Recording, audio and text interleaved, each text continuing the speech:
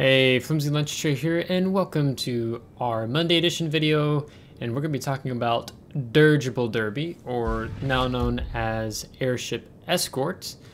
And I'm division up with my clan commander in the Yu Yang, and myself in the tier 10 tech tree German battleship, the Preussen. So this was, Preussen replaced the Große Kurfürst, Grobe Kurfürst, however you want to say that, GK.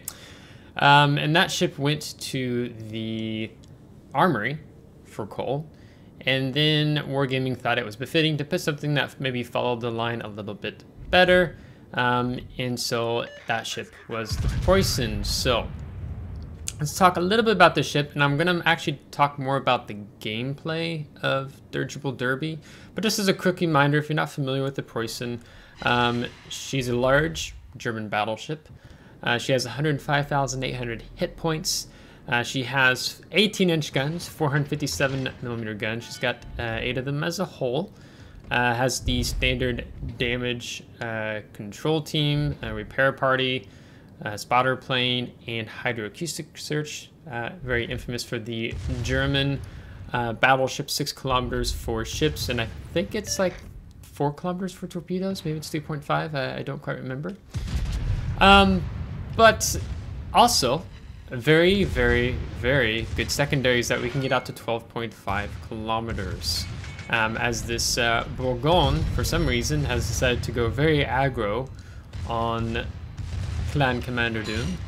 So we're going to have to, I turned out like this to get all my turrets on the Bourgogne. Because we definitely want to kill him before he gets too close to pick up Doom.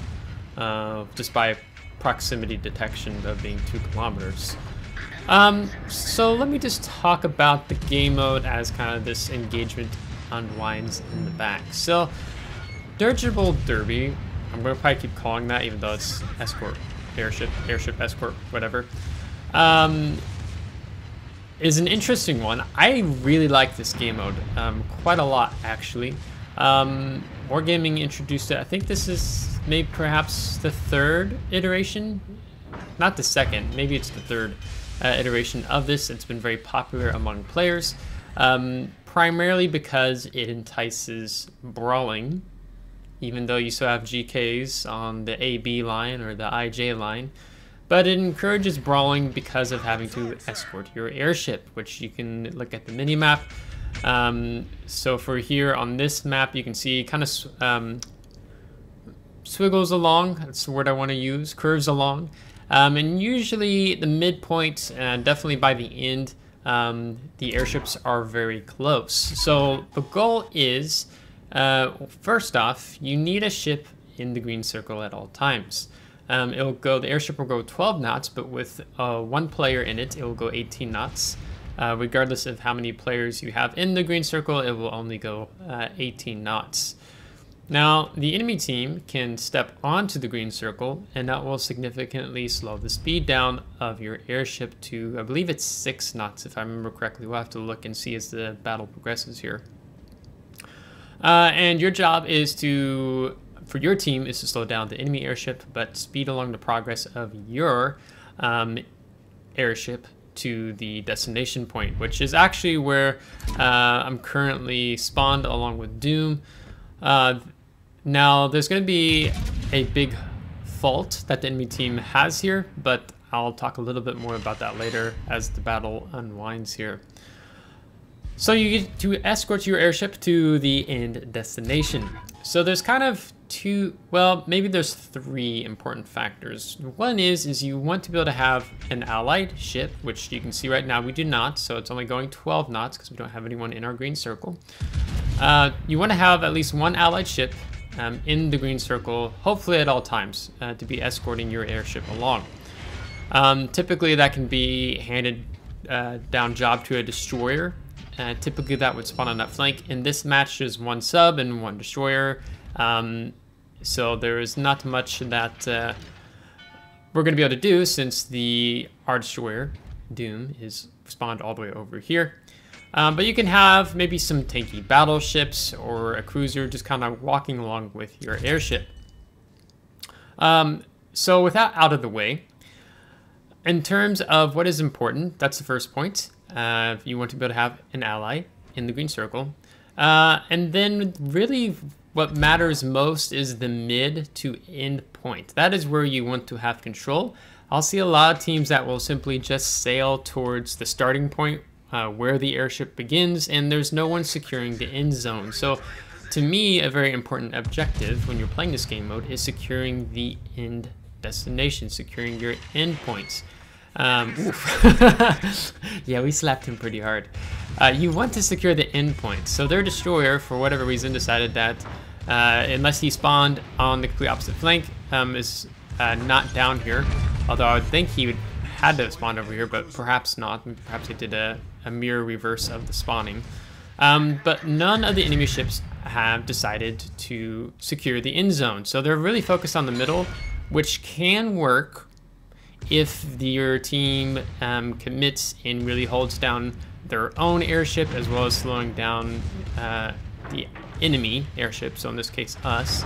It can work out, but the challenge such on this map is because they have left the flank completely open and exposed, we can simply move up and punish them. So Doom, in being in the Yang, can simply throw a lot of deep water torpedoes down along the G, F line, FG, H line, if you will, or I guess primarily the GH line, and get some nice, decent torpedo hits.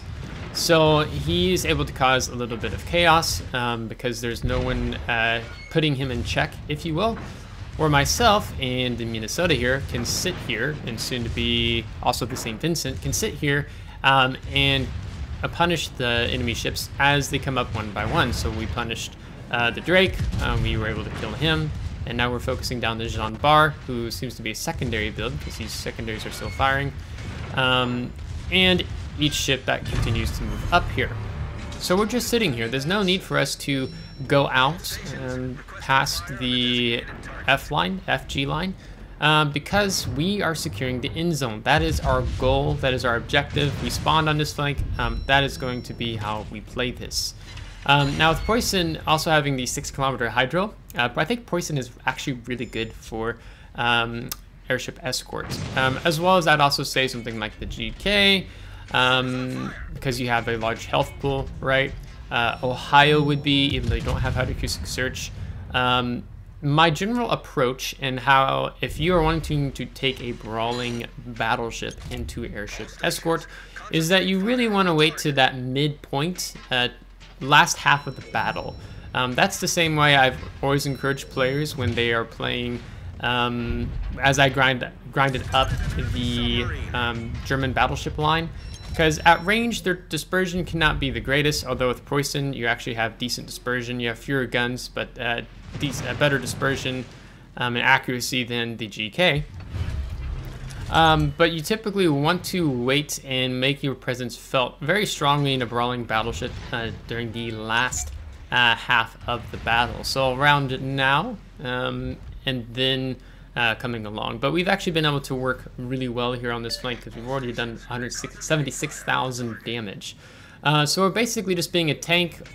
We're securing the end goal objective, and because we have secured the end goal objective, that means that soon, shortly, I will be able to step onto the enemy airship circle so we can slow it down. Because you can see, if you look at the top of the screen, it tells you the speed of your airship, but it also gives you the time. So in 2 minutes and 20 seconds, the enemy airship will arrive if no one steps onto it. And then our airship, if none of our friendlies support it, will step on. The airship will arrive in 5 minutes and 33 seconds. So my goal here, as this Basilisk goes bye-bye, is to get turned around to deal with these enemy battleships in here. We also have a Gearing running around somewhere, though we're not entirely sure where he is. But now you can see an enemy ship has stepped onto our circle, so airship perimeter, so now it's only going 6 knots. I am seeing that theirs, however, is going up to 30 knots now, so I wonder if it's actually slightly different in my head in terms of the progress. Oh, I wonder if it's because I wonder if that was because an enemy ship was on ours at the same time they had an allied ship on theirs. I'm actually gonna have to put a comment in right at the bottom once I look back to the footage and figure that one out. But we are able to assert our dominance here. We are the king of the channel at this point in time, even though the St. Louis continues shooting at us all the way from the eye line. So we can continue asserting our dominance here. So here I just dropped some speculative depth charges because I think the submarine is somewhere nearby. Perhaps he hasn't been spotted for a while, and it only makes sense that he's probably coming down along this way. So I'll take some blind checks here just to see if it's picking up anything, but also to see if there's any AA being thrown by that enemy gearing, which hasn't been detected for a good bit. So now we pick up the enemy gearing, who is right next to us. So probably at this point, he is going to want to get me out of this circle by killing me. So I draw attention to my team. You want to draw attention to your team when properly able to do so. So I don't have enough time to switch to high explosive, so we're just going to get 5 overpins. And our secondaries are going to start going off. I was actually rather certain that I was going to die because I didn't know if I'd actually have enough acceleration to get ahead of these torps by the time that the gearing torpedoes arrive. But it looks like he's dropped them a little too far back when our ship was still moving in reverse. So we're actually only going to take 2 torpedoes and we are going to live. So I was actually thankful for that, as we're still trying to pick up the St. Louis is now deciding to push in closer to our Minnesota and St. Vincent. So here again, I'm dropping speculative. Yeah, okay, so now I see the speed has gone up to 30 knots for ours. I think that's also because, and we accidentally got, well, not accidentally, by coincidence, we got a depth charge hit. But yeah, so if you're on the enemy team circle and you have an ally ship in your own circle, your airship will go 30 knots. So there's 3 speeds, 30 knots, 4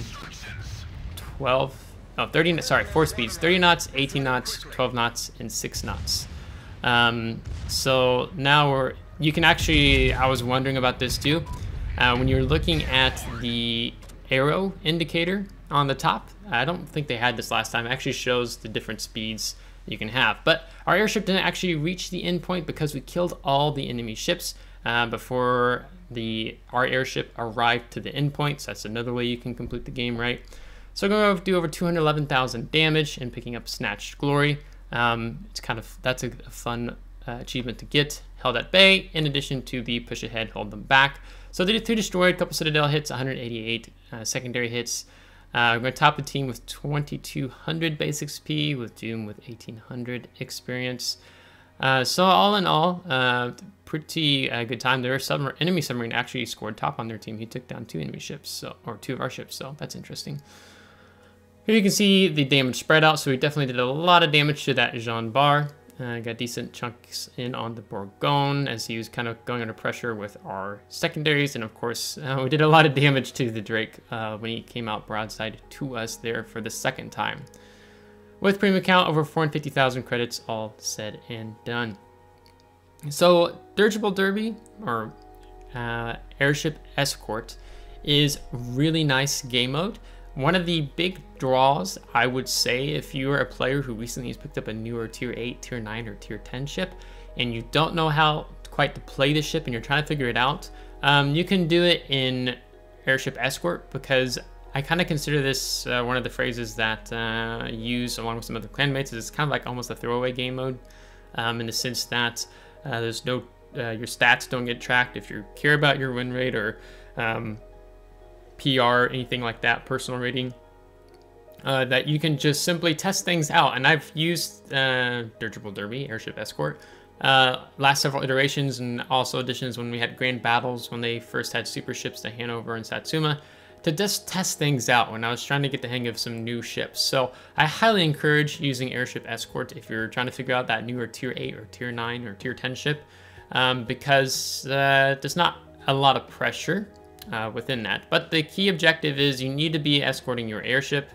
I'm not sure if that's why Wargaming changed the name of this game mode to Airship Escort, to make it a little bit more practical and understanding and more defines what the game mode actually is.